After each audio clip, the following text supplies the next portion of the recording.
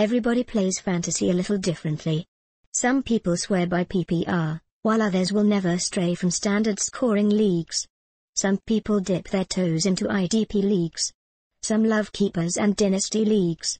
In my main league, my 7 friends and I play a standard scoring keeper league and start 2 quarterbacks, 2 running backs, 2 wide receivers, 2 tight ends, a defense, a kicker and 2 RB/WR/flexes while carrying a bench of 9 players.